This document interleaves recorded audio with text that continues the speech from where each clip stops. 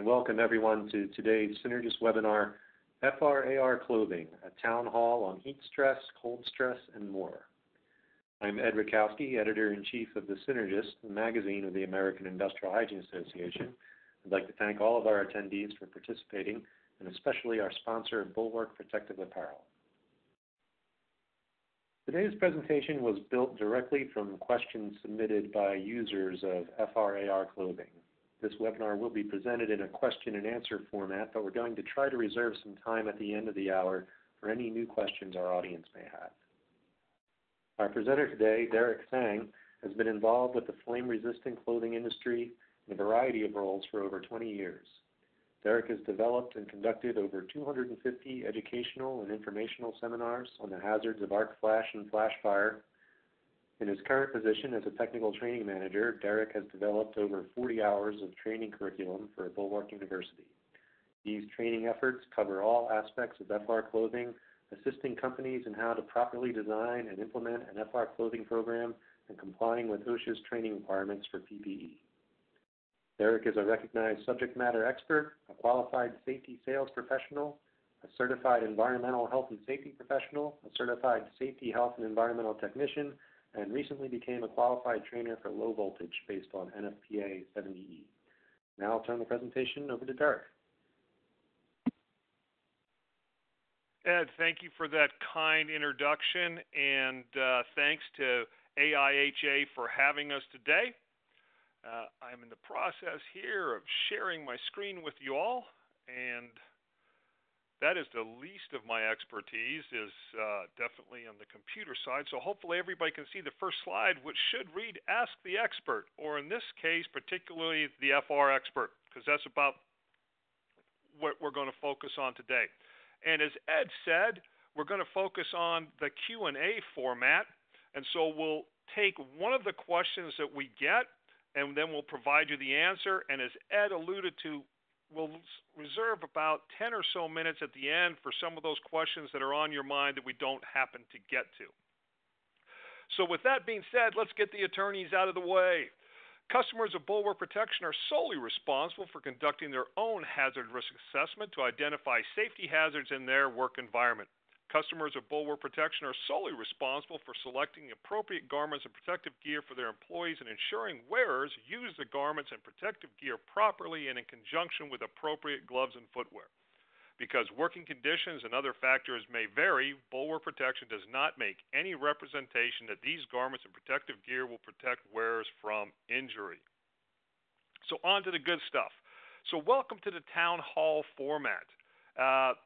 Really kind of neat idea, because we get a lot of questions in and around flame-resistant and arc-rated clothing all the time. And in many of our subject matter specific webinars, we don't get to deal with some of these kind of offshoots that happen. So we're going to do our best to get into some of the interesting ones today.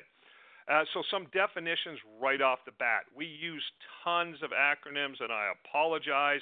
Some of them roll off the tongue without us thinking about to provide the definition. So here's some quick definitions for what we're talking about today.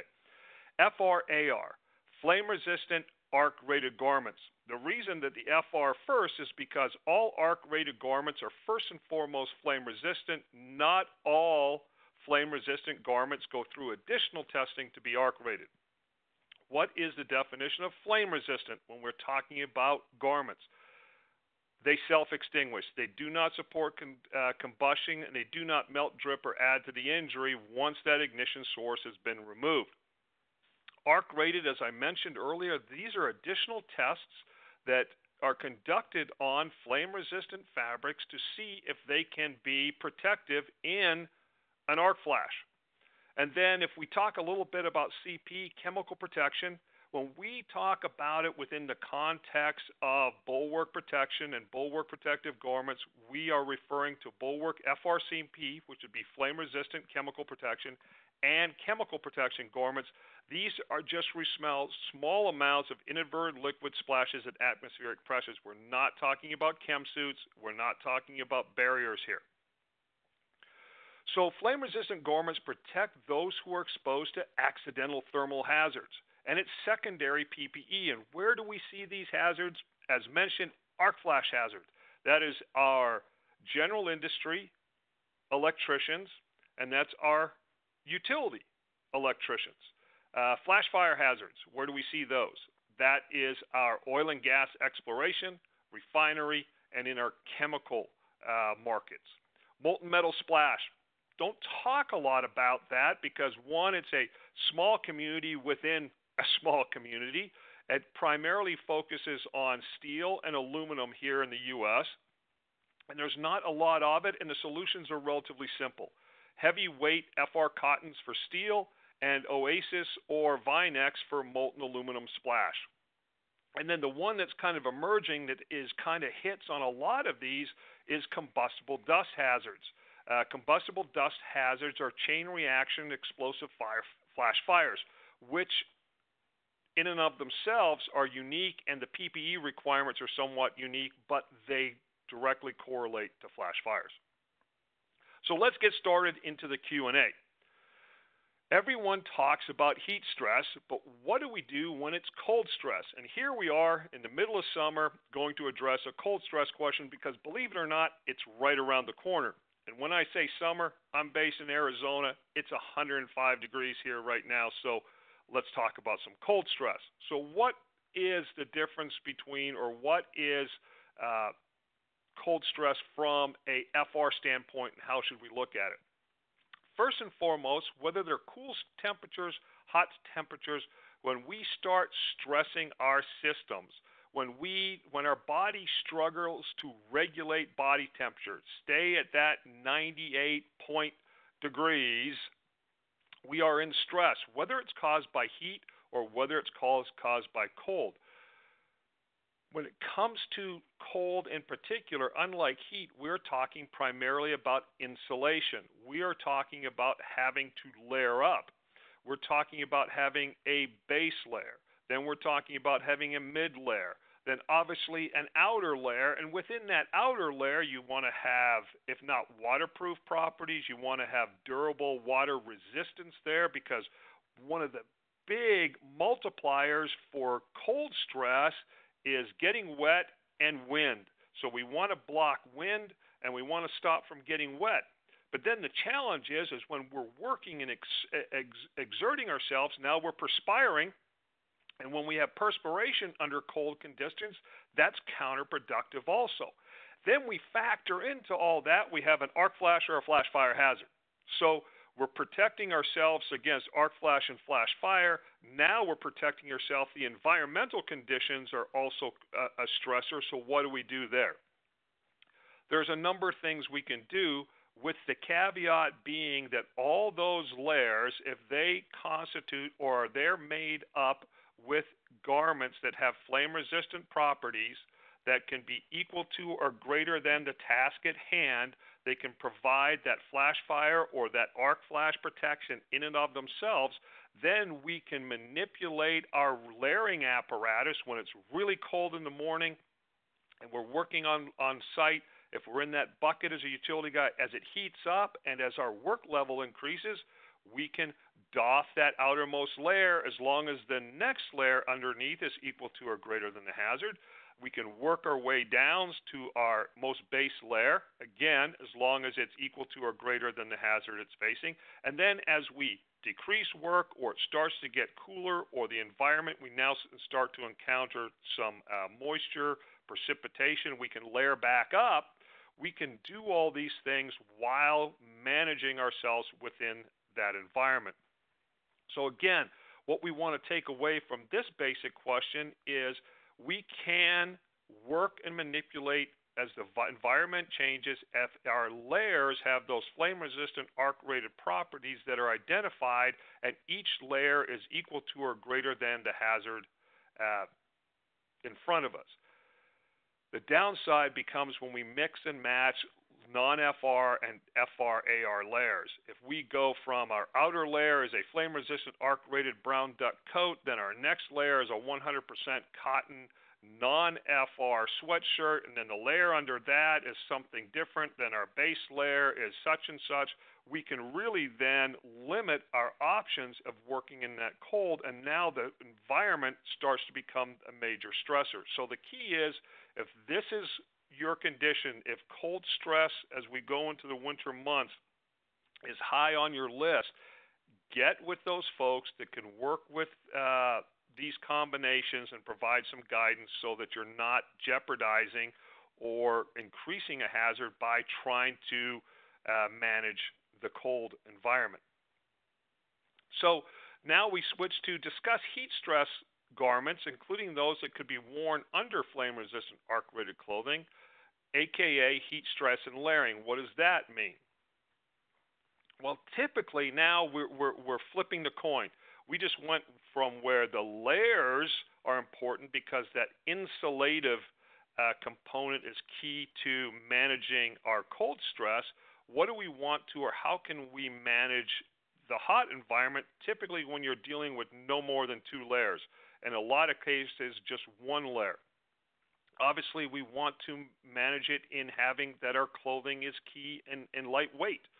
We want to have an open weave construction so that the majority of air can pass through there. We can get some convection. So lightweight works on the radiation. Okay, it allows more heat to be released. So radiation is a prime mover of heat off our body, so that stays effective. Convection, we want air to pass through there and get that swamp cooler little effect going. And the more air that moves through, keep it as cool and dry. And then moisture wicking. The more effective we can be transferring moisture from our skin to the surface where it can be evaporated, the more effective that system is. As we sit today, one of the strongest motivators within the flame-resistant arc-rated garment manufacturing community is to manage these 3 components when it comes to heat. Believe me, we understand and we hear all the time that garments are hot and uncomfortable. As we manipulate these 3 options within choosing the right fibers, constructing an open weave in the garment, creating hydrophilic, hydrophobic fiber combinations where we can move moisture, we can evaporate moisture. These are the key ingredients within the marketplace today. And when we look at garments made of fabrics that are being produced and are out in the market today and in the last probably 12 months, and you compare them to where we were in the 80s and 90s, it literally is night and day. And if you are utilizing fabrics that their heyday was 1995, take the opportunity to explore some of the newer, lighter weight fabrics that are out there. And this segues right into, could you discuss options for light FR clothing? Absolutely. There's a couple of key considerations. We've already went over moisture whipping, high air permeability, moisture vapor transfer, and those are all things that can be manipulated by fabric design, fabric weave, fiber choice. All those things can be manipulated. The key things when we are considering and evaluating these concepts is, one, each and every single one of these in and of themselves is not an indicator of comfort. If I hand you something that's light in weight, does not necessarily make it comfortable. If it's fully synthetic, if it has a very tight weave and it has no moisture wicking capabilities, it's not going to be comfortable. Think in the back of your mind. Think of polyester in the 1970s. Think of polyester in the early 80s. If we were to tell you that the number 1 fiber for athletic performance gear in 2015 was 100% polyester, and you would go, no way. When you look at our top flight athletic performance gear today, it's 100% synthetic. When you look, or if you think back to whatever sport you may have participated in, whatever activity you had in the late 70s, early 80s, and someone told you you'd be wearing polyester 20 years from now, 25 years from now, you'd probably have a chuckle because it was so far from even being a reality, and here we are today. So just remember, lightweight in and of itself, not an indicator of comfort. Being able to move air rapidly and easily, not an indicator of comfort. You look at a screen door.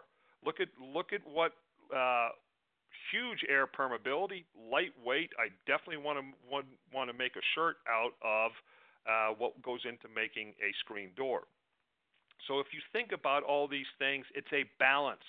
It's talk about everything coming in with the right fiber design, fiber properties, weaving that into the right construction so you have an open weave, and then looking at having moisture wicking capabilities built into the actual fiber, and then you have moisture vapor transfer, which gives you lightweight and comfortable. And in what we do, remember, first and foremost, it needs to protect you to the hazard. It has to exceed any of the standards for your hazard, whether that's ASTM 1506 for arc flash, whether that's NFPA 2112 for flash fire. If we don't do those things, all the rest of this is irrelevant. So as we look to what are breathable options, again, here we are sitting in the summer months, and you can argue, depending on where you are in the U.S., Canada, or the world, how hot it is today as versus a year ago, 5 years, 10 years ago. We are all trying to find ways to stay cooler. We're all trying to find ways to push off heat stress type symptoms. Understand in the overall concept when we're looking at heat management, heat stress management, single layer fabrics fall pretty far down the list. Understand we're looking at rest, hydration, shade, staying cool, and as you work your way down the list, once you get past medical conditions and other reasons, now we can look at single layer fabrics and how they factor into contributing to, and it's relatively low.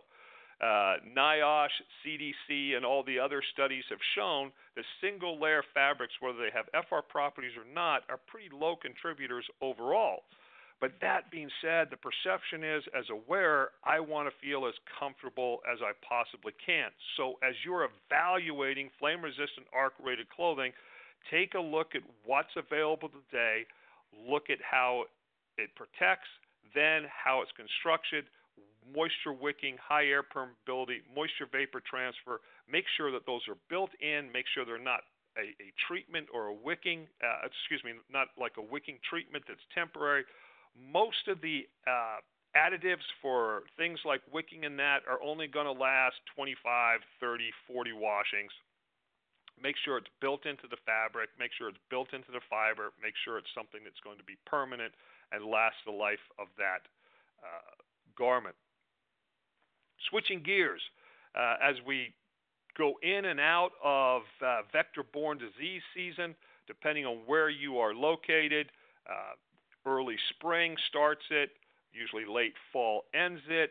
When you are looking at flame-resistant arc-rated clothing or flame-resistant clothing in general, it is a challenge when it comes to protecting yourself against vector-borne diseases from mosquitoes, ticks, etc. The most common and easily available to do that is DEET. Unfortunately, DEET has a very, very low flash point. It's about between 300 and 400 degrees. Unfortunately, your hazard in an arc flash, you're 8,000 to 10,000 degrees outside of that equipment.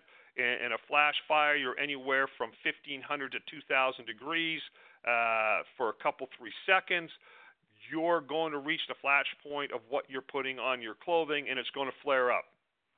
That's the bottom line. You're putting an accelerant onto your flame-resistant arc-rated clothing. We don't want to do that. So what are your options? If products containing DEET cannot be sprayed on my clothes, what can I do? You can spray it on undergarments, put your flame-resistant arc-rated clothing over top of that. Spray it on your skin underneath, and then put your flame-resistant arc-rated clothing on top of that. That's what the DEET folks will tell you. There's other options. There's permethrin-based options, which have been around for a while. The large majority of manufacturers don't have a problem with the commercially available permethrin-based products today. There's a couple places that you can look for those. There's a product that went through Incident Prevention Magazine on an arc flash side of it called, I believe it's Buzz Off. Ben's Clothing and Gear from Tender. Rainbow, I believe, even has another option, and I believe there's a CRC option. All of these, the technologies are very similar. They're looking to be clothing safe. The only one that's safe on skin that I'm aware of, as I've seen them, is the Buzz Off product. That's good both on skin and clothing. So make sure that you work with those manufacturers. There are options. You have to determine, based on the supplier, what and how you're going to utilize that, and make sure you train your people on how to properly apply that in those particular cases. So stay away from DEET. There are some options out there. You need to do some research. Do the fibers with the added fire retardant have the potential to be absorbed by the skin of the wearer? Assuming the fabric is not used until the fibers have been cured, does the fire retardant have the potential to be absorbed by my skin? So what we're looking at here is not synthetic-based flame-resistant technologies. We're not looking at FR Motocrylics. We're not looking at Nomex's, Kermels, and the others within this space. Primarily what they're asking here is when you take a cellulosic like cotton, which is a fuel, and you apply flame-resistant engineering at the fabric level, what does that chemistry do to me, the wearer? What you have to look first and foremost is to proven products. Look to fabrics that have a legacy of performance in this marketplace. If you look at the fabrics that we utilize here in the U.S., you look at Westex, Endura Ultra Soft, you look at Mount Vernon Mills, you look at cotton-rich fabrics produced by these proven supply chain partners, this is not an issue. Is it not an issue worldwide? I can't answer that, because it is a complex process to take a fuel and basically impart FR engineering into it so that it bonds with that fiber and never weakens through the life of it, and hence never comes in contact with you. So first and foremost, legacy of proven track record, 25, a quarter plus century now here in the U.S. Great products, but you've got to make sure that you're utilizing market-proven products when you're looking into these types of technologies, and that's across the board. Are inherent garments better than treated garments? And the simple answer is, in today's world, as you're looking for proven market performance, the simple answer is no. The other thing you've got to look at is the terms in and of themselves. Are they even relevant in describing where the market is today? You had inherent garments, which would be your synthetics. That would be engineered at the molecular level or the fiber level. You're looking at traditional names such as Nomex, Kermel, Kevlar. You're looking at FR Motocrylics, FR Rayons. They've had their FR engineering imparted to them at the molecular level by changing the molecular formula. They were engineered, or at the fiber level, we added fire retardant chemistry into that soup before it was extruded, and now you have a fiber that previously didn't have flame resistant properties. It now does. And then we treated cotton or fuel to impart flame-resistant engineering at the fabric level. So which is better, which is more prevalent? It's irrelevant today. Why? Because all the blends today utilize one or three of those technologies. We either are engineering at the molecular level, the fiber level, or the fabric level, and they are blended together. They have become the point to where it's hard to separate. So what are the definitions? The best definition that I can give you is FR engineering, because they're all engineered at one of those levels, and what should matter is that engineering for the life of that garment? Is that engineering good day one, day 1001, and more importantly, the day you need it? And that is really, when you're looking to specify and you're evaluating these garments, that's really what you want to look at. What is the guarantee? Is it guaranteed just to meet the standards, or is it guaranteed far beyond that? And that'll give you an indication. The next question that comes up about wearing compliant, in this case, they called out Bulwark FR shirt as a base layer. So I've got my work shirt on, tucked into my pants. I put a cotton hoodie over that, and then I have my compliant FR jacket, my brown duck, my twill jacket over top of my cotton hoodie, and I've got my FR cotton shirt underneath that. That's a common practice at this facility, and they were looking for some clarification. Is that considered a best practice? That brings into a couple of comments. One, if that hoodie is ever outside of that jacket, now it's the outermost layer, and what do our regulations and standards all say? The outermost layer has to be flame resistant, arc rated, equal to or greater than that hazard. The second that hood drops over the back of my jacket, it's now the outermost layer, and if it's non-FR, I'm not in compliance. Also, what happens through excessive movement? Or even if I were to zip that jacket down because I'm starting to heat up through the day, remember going back to the first slide, we talked about cold stress. As I'm warming up, I unzip my jacket a little bit. Now that 100% cotton non-FR hoodie is my outermost layer, and it's not FR. So again, we're not compliant. There's an inherent weakness when you go from a FR-AR layer, a non-FR layer, to another FR-AR layer. You have injected a weak link into your program, and it unnecessarily puts that program in jeopardy.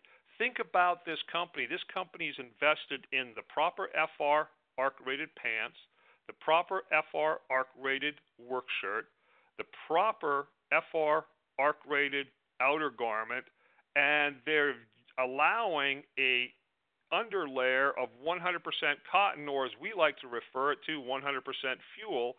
You have taken all that investment and you've put it into jeopardy. The only way to mitigate this particular challenge is to make sure all those layers have flame-resistant properties.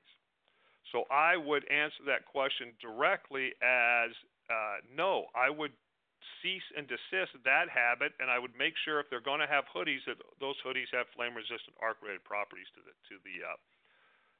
the hazard. We always get on training, especially in NFPA 70E. What is the required training session for each qualified person? Because the only people that can be in that arc flash boundary are qualified people. I can have an unqualified person assisting me if I have escorted them in, plus we're all in the appropriate PPE. But in order to be qualified, what is the amount of training? Where does that training come from? Well, first and foremost, the only person that can dictate whether someone is qualified is the employer. There's no certificate that I can go and get. There is no course that I can go and achieve. The one qualifying me for my facility is my employer. So what does 70E or OSHA basically say, as they do not designate a time allotment for that? Basically, what they see is the training needs to meet the requirements of the audience. If you have a highly trained electrical staff, it may be a matter of, 1 day, a 2-day course. If you have media, it might be a 5-day, it might be a month. What they're saying here is they're not going to dictate what is going to be qualified. The qualifications or the training to meet qualification has to meet the needs of the audience, and you may find that varies. You may have to have a half-day course, a full-day course, a full-week course. The point is, if a worker or an electrician gets hurt by electricity, they weren't following safety-related work practices. If I encounter an injury that's not a fatality in and around electricity, they're going to say that happened because I was not trained properly. So the employer has to provide enough training to prevent this. How much training, again, the employer can decide. You can consult and get some recommendations. There's some great electrical training folks out there. E-Hazard with Hugh Hoagland, AVO, Llewellyn's electrical training, Seams. There's lots of places you can get and consult and make sure that this training is done. But again, for this particular question, there is no mandated approved length of time. When it comes to flame-resistant arc-rated clothing, what on top is doing all the work? It has to be equal to or greater to the incident energy, or your layered combination has to be equal to or greater than the incident energy that you are facing. That all being said, your undergarments still come into play. Remember, all we're doing is self-extinguishing once the ignition source is gone. All that IR, all that heat, all that energy is still passing through me. We are not blocking all that. The 7-ounce shirt and the 9-ounce denim is not going to, your undergarments are going to come into play. That's why we don't allow certain things underneath. We don't allow meltables. We want to stick to natural fibers. We want them to be cotton, wool, or silk. Why? Because under thermal events, if they are protected, if there is no break open and none of that arc or energy is getting through, they will not melt, drip, and add to the injury. That's great. Do we stop there? No. Why? Because we have a segment of our employees that may have challenges that we have to be aware of.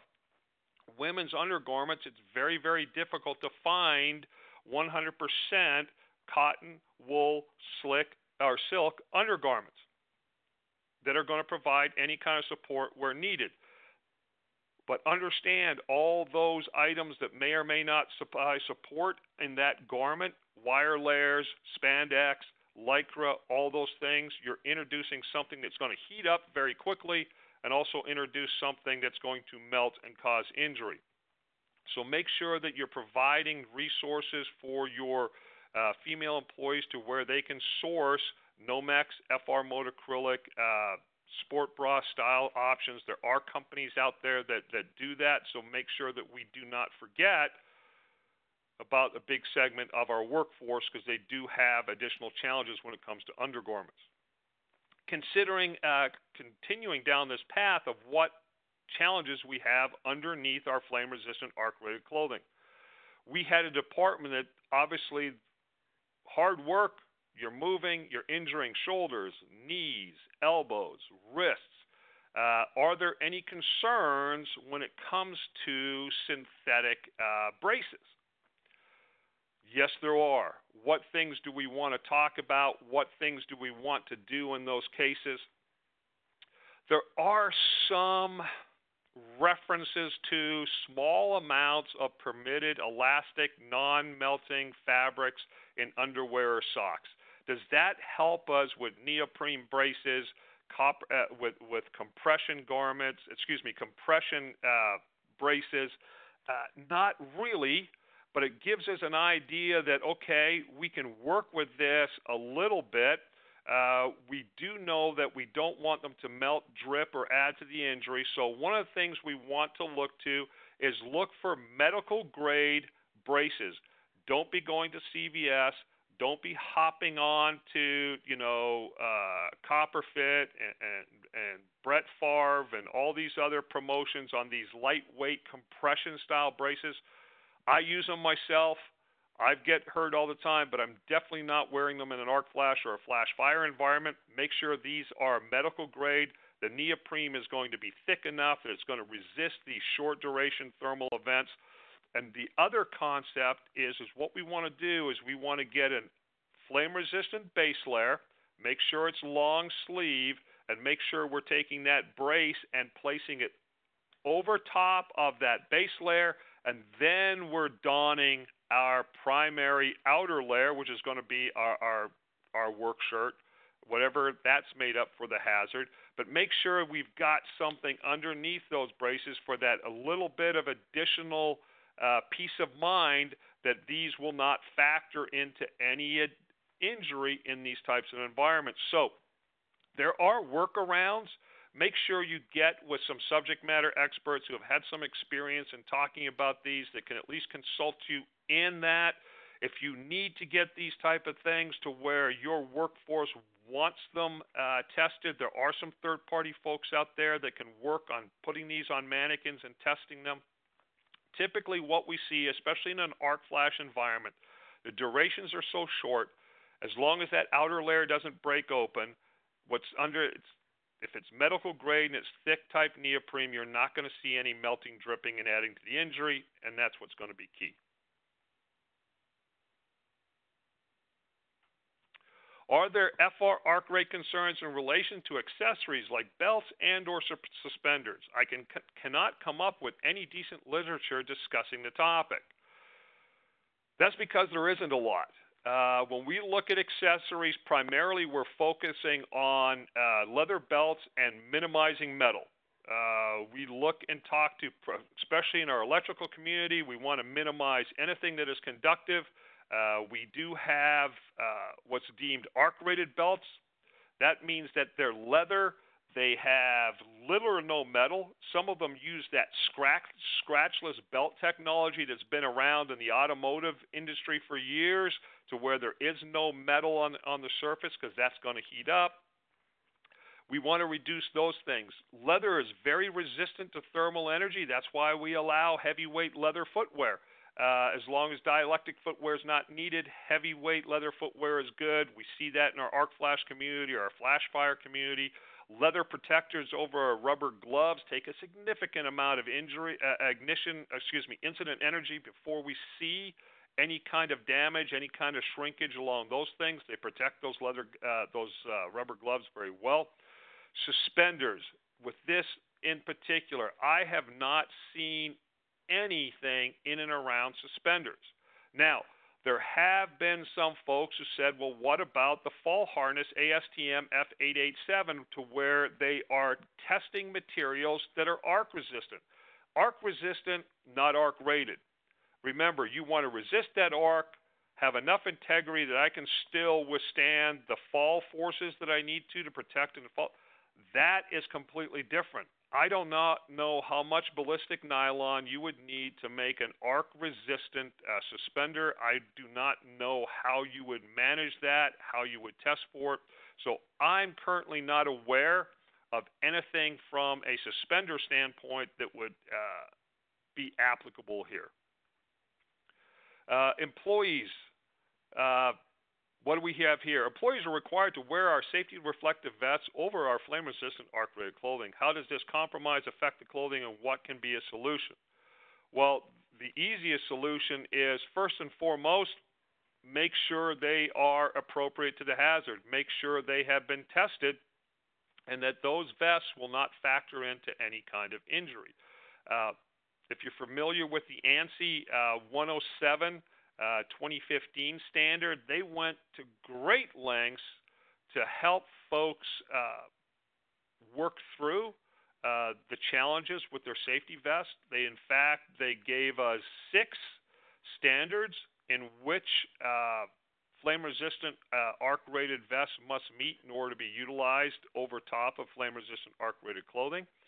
ASTM 1506 and ASTM 1891 for our arc-rated community, NFPA 2113, 2112 actually, and 2733, ASTM 2073 for our flash fires. Wildland is 1977, and the one that was not on this that's been recently brought back in is ASTM 2302, but it's not a standalone. It must have another standard in order for it to be applicable to your hazard. All that, what you need to remember is within that label that you're looking at, it says ASTM 1506 and it has an arc rating. That means that vest has been tested to the arc flash hazard. NFPA 2112 will tell you that it meets the flash fire hazard. Anything other than that, you should probably do at least additional investigation. If it's a standalone standard like ASTM 6413, or it gives you some bogus explanation that these are self-extinguishing. They are self-extinguishing only in the very, very loosest interpretation of that, meaning it can take a little bit of welding slag and it might take a little bit of grinding slag, but it's not meant for arc flash and flash fire. So make sure you research your vests, and then if they meet the hazard, you're going to be fine putting them over top of your flame-resistant arc-rated clothing. Because remember, these are vests. They don't have any, typically are not fully sleeved. They don't have full enclosures. What's doing all the work is your flame-resistant arc-rated shirt for your particular hazard. All you want that vest to do is not factor into any additional injury or cause any additional ignition, aka you want it to self-extinguish in that hazard. And the only way to know that is it has to have ASTM 1506 and an arc rating for arc flash and NFPA 2112 in the label for flash fire. In laboratory environments, what options are available for combining FR and chemical resistance? Well, here you have a laboratory where you have multiple hazards, and it's not unreasonable to think that I'm dealing with chemicals in that lab that when they react with air or other chemicals, I could have a thermal event. I could splash inadvertently some chemicals on me. If I have a 65-35 or an 80-20 lab coat, I am protected against neither of those hazards, even though those two hazards are prevalent in my work environment. So as I do my hazard assessment for my lab, we deal with piranha solution, we deal with combustible items to air or water, or we're dealing with lithium or any of those other nasty things. I want to have some flame-resistant chemical protection built into my lab coat. So what's a great fabric? Nomex 3A. There's your flame-resistant protection. Chemical splash protection, there's great technology out there today provided by Westex by Milligan called Shield CXP technology. This is a treatment that goes on top of that Nomex 3A that lets it repel certain chemicals. So there are solutions to thermal and chemical in the laboratory. If you've done your hazard assessment, then take that hazard assessment and equate it to the appropriate PPE that's out there. And again, get with subject matter experts that can help you walk you through that, because there are solutions. What types of statements would you expect to see in a manufacturer's guarantee? We always tell people that when you are specifying your flame-resistant arc-rated garments, whether it's rain gear, vests, jackets, shirts, pants, coveralls, get that guarantee and make sure that guarantee is in writing and is supported by the organization in which the guarantee is written for. And it has to be for the life of that garment. And what is a life of a garment? It is whatever the useful life of that garment is. And we all make that decision every single day. Why don't we have a timeline on this? Because I can wear a garment and I'm in a supervisory role and I sit on a stool in front of a control panel, and because I work inside a refinery, it tells me I have to be wearing my flame-resistant coverall 24/7 when I'm inside those gates. And I press a red button, green button, or a blue button. That's all I do every day. My coverall, I could wash it every week, and because it's under low stress, that could last me 5, 6, 7 years. I could be a heavy-duty diesel mechanic in that same environment under different conditions. My garment can last me 18 months. Whether it's 6, 7 years or 18 months, you want those flame-resistant properties to be present the whole time. That's what the life of the garment means. That those FR properties are not depending on how they're laundered, how they're manipulated, or how they go through their life cycle, and assuming that you have some relatively simple proper care and maintenance things to do. So again, talking specifically to us, and because I can't talk to other people's guarantees, make sure it's in writing, make sure it's documented, make sure that it's everywhere that you can possibly see that that's guaranteed for life. The counter is guaranteed to meet the standard. Well, the laundry life on ASTM 1506 is it's tested at 25 launderings. I'm sure that you're going to wear a garment post 25 launderings, so what happened to the guarantee? It's gone at 26. Even with NFPA 2112, which is 100 launderings and arguably 2 to 4 years of wear life, depending on how you're processing it, whether you're doing it on a weekly basis at home or you're processing it within an industrial laundry, garments can, believe it or not, last more than 2 to 4 years. So what happens if I have a garment that's in service for 5 years and it's only guaranteed to meet the 2112 standard? You don't have a guarantee.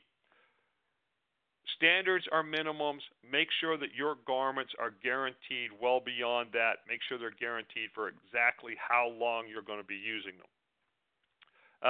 FR gloves and cut-resistant gloves, specialty FR. Not my expertise, so I've given a couple of links here. When you all are able to download this presentation, when you get the PDF, utilize these folks that are experts in gloves. There are cut-resistant, flame-resistant combinations out there. There's flame-resistant and there's arc-rated, shock-protect.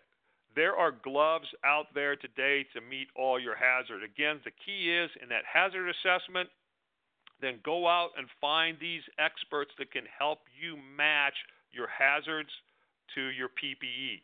And they're doing a ton of great work in hand protection when it comes to flame-resistant, arc-rated, cut protection. They're all doing good. And this is just a snapshot of some of the ones that I've worked with over the years. What do we know? Our visibility garments are still functional to meet visibility requirements. When I was asked this, I asked for some clarification only because there is high vis, there's ANSI, and there's enhanced vis. And this question was specific to ANSI and ANSI 107. And the truth is, unless you're willing to go and do the chromaticity and the luminance test in the real world, most ANSI garments are out of compliance shortly after they're out of the box. Dirt, grime, grease, oils, especially on those background colors, you're not going to pass the requirements in a relatively short period of time. You can do your best to manage dirt and soils, but most of these garments are in high soil areas, and some of the care and maintenance, and I'm not telling people anything they don't know. When I take that vest off and I throw it in the back of my pickup or I toss it in the back of the work truck and it's exposed to the elements, that fluorescence and that photometric performance get compromised relatively quickly to the standard. Am I saying that they don't work? Am I saying that they will not provide the reflectivity at nighttime conditions, or that fluorescence background during daylight and low light hours will not factor into it? That's not what I'm saying. Specifically when it comes to passing the standard and meeting the requirements of the standard, very, very difficult to do short time after they're out of the box. Can you clarify if Bulwark arc-rated apparel is treated with chemicals to become arc-rated? There's a rumor at my company that this clothing is treated with formaldehyde. And this will be my last question that I'll take here, and then I'm going to skip ahead to Ed, and we'll see if there's any questions that we didn't get to that would like to be asked. Because it's not a tough one, but we get it quite often.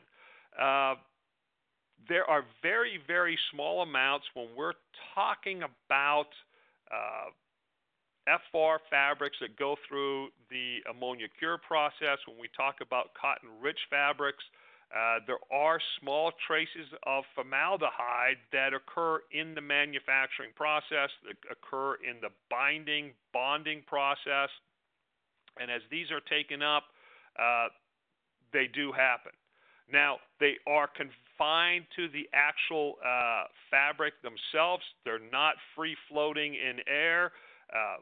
We talk all the time about our manufacturers who deal with this. We've had hundreds of thousands of wearers over the years. For the last 25-plus years, this technology has been close to the leader in the market, if not the leader in the market when it comes to FR cotton-rich fabrics. And they have performed Our cut and sew folks in our facilities that we own in our particular cases, the amounts per part per million are such on the low end, they're not even required to be reported. We provide them on the SDS sheets as a courtesy so that people know these. When we look at even being compliant with some of the more stringent states, when we look at Prop 65 and others, these are not reportable. So very, very low limits. When they first go through the initial launderings, the parts per millions drop dramatically. And it's been a proven technology, like I said, for a lot of years. And again, just being upfront and transparent about it, it is there. Is it something you should be concerned about on a regular basis? No, these are not free and open. It is something that is within the fabric itself, and it's not airborne from a wearer standpoint. So with that, I'm going to hand it over to Ed. Ed, if we have any additional questions, we've got a few minutes left. I'd be more than happy to take them. Great. Thanks, Derek, for that excellent presentation. We do have about 10 minutes for questions. Just a reminder to our audience, if you'd like to ask a question, please type it into the chat window on the right side of your screen and send to all panelists. We have one waiting from Veronica, and she asks, is there a way to determine the summer or winter appropriateness of FR/AR clothing via series or product line? And she says, I've noticed Bulwark FR clothing described as quote-unquote lightweight, but you've indicated that that's not the best way to make a selection.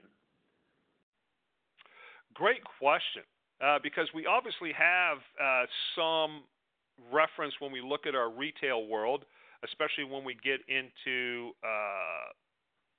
the REIs of the world. You get into the North Face products, you get into some of the other products. They do have specific lines. We do have concepts about cambered layering systems. And we have not got, I would say, to that level of sophistication within our market. Do I think it's something that's coming? I would say yes. Where it's at, that's arguable. But to Veronica's question directly, what we always encourage when working with a manufacturer, whoever that may be, is take whatever you think and whatever their advice and wear test them. If you think there's something that is applicable for a winter environment, summer environment, fall, whatever, get them on your people's backs at the appropriate time and take a 20-day wear test. Take it for a test run. Any good, reasonable manufacturer will be more than happy to help you work through a couple of options. And what I consider summer weight and what you consider summer weight may or may not be identical, but on our backs, that's sure the easiest way to tell. Great. Thanks, Derek. Rebecca has a question specific to welding. She asks, which testing methodology is more stringent for welding PPE? NFPA 2112 or ASTM F1506? Great question. Neither. We don't have a lot of standards applicable to welding in the U.S. when it comes to PPE other than don't melt, no drip, 100% cotton. Non-FR cotton has been the mainstay for welding for years. And again, we've had numerous examples of that's not a good choice, especially when slag gets into creases, slag gets into fold, and it's got time to sit there, and that heat can then turn into ignition, and ignition turns into combustion, and then we have a cotton fire on our welder, which is never good. We always encourage incorporating some flame-resistant properties into our welders' shirts, pants, and coveralls, only to eliminate that. The tough thing for end users is it doesn't eliminate pinholes. Flame-resistant engineering does not mean that you will not damage garments because all that heat has to go somewhere. All we're stopping it from doing is turning into a cotton fire on the wearer. Always appropriate that we use our primary, whether we're using our leather gauntlets, leather sleeves, leather bibs. We need to make sure that from a training standpoint, we're utilizing the main protector, and that's going to be that leather apron, that leather gauntlet from welding slag. Your shirts, pants, and coveralls are designed to be secondary, and we want to take ignition out there. So long-winded answer to say there are no strong regulations in the welding community for shirts, pants, and coveralls other than they don't add to the injury, which once you reach the ignition point, they're definitely doing that. Any good FR today, particularly your 8812s, your cotton-rich nylon combinations, that nylon is going to help shed some of that ferrous metal. The 8812 FR component is going to stop that from igniting, and both of those would meet 2112 and the ASTM 1506 standards for ARC. So they're going to be dual compliant and they'll be helpful for wedding. So cotton rich, a little bit of nylon in there. Look for those types of products and that'll help your welder. Just remember in the back of your head, it doesn't stop that shirt, pant, or coverall from getting damaged. And what a lot of people look to is that's an $80 shirt versus a $40 non-FR cotton shirt. I'm just going to get you the $40 non-FR cotton shirt because there's nothing that says I have to get you that FR shirt. So just something to keep in the back of your mind. Okay, thanks, Derek. I think this will have to be the last question. This is from Michael, and he asks, do you have published clothing adjustment factors for determining heat stress for PPE? Great question, and we have researched a couple of different things like flow factors, other test methodologies. There's a good EN test that comes in, but most of these have been there's a sleeping bag test out there that some people have looked to try to correlate with clothing. We do see some factors, again, when you get into some of that specialty clothing for mountain climbers, hikers, you'll hear of flow factors or cooling or heating factors, those things. The hard thing is when it comes to when we spend a lot of time talking about heat stress and cold stress, acclimation is the biggest factor. And one of the things that NIOSH and the CDC will tell you is acclimating workers and putting them in the environment has far more correlation to how they work in that area than the clothing even does. Think about it. If it's November and I was in Hawaii and I just came to Minnesota to do a job and I'm outside, I'm used to it being 85 degrees and I now came into 0 to -10. How long is it going to take me to acclimate? I may be sitting beside someone of the exact same build, the exact same metabolic rate, all these other variables that go into it, and I'm going to be freezing no matter how much clothing I've got on versus the guy from lifelong Minnesotan who's sitting in some hiking boots, some hiking pants, and a sweatshirt.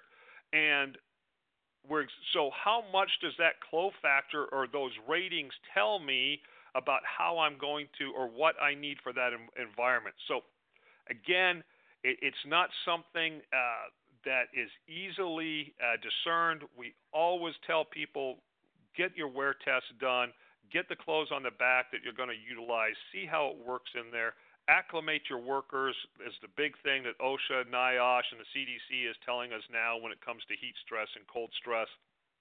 And look at that and because some of them can be so misleading and I'm not doing a good job of communicating it here other than to say we don't use them because there's so many other factors that go into whether I'm comfortable or not in any particular environment than just how that clothing is rated for those fabric compositions, if that makes sense. Please email me if it doesn't. There's a ton more of this stuff that we go into when we talk about heat stress and cold stress for an hour as opposed to in a couple slides here.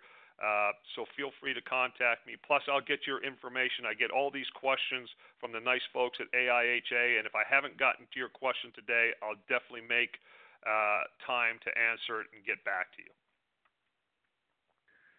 Great. Thanks, Derek. Unfortunately, that's all the time we have for today. My thanks to Derek Sang for his presentation, to Bulwark for sponsoring today's webinar, and to all of our participants. Please keep an eye on aiha.webvent.tv for future Synergist webinars, and have a great rest of your day. All right. Thank you, everyone. This actually concludes today's webcast. Thank you all for attending. The recording will be available at aiha.webvent.tv. We will send all registrants an email tomorrow with this link, and please visit our event calendar to sign up for future webcasts.